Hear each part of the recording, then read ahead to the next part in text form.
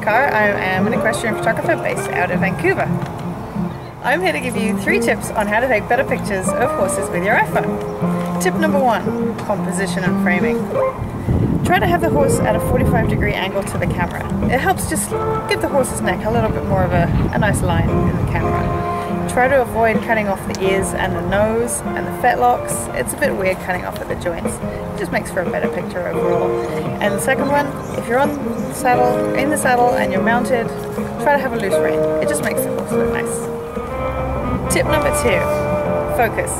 Focus is important. Try to keep the rider's face or the horse's eye in focus, as it really just helps bring the picture together and doesn't look out of focus in the wrong places.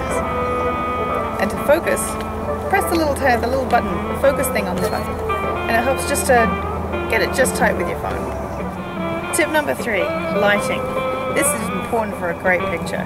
Try to have the sun behind you, as it helps just to keep the shadows at bay, and it's a little nicer.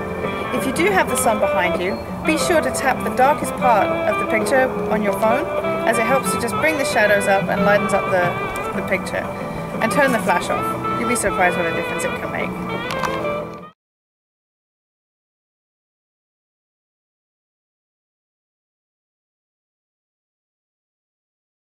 Camera or your phone or your iPad, and just go. And I'm Cara.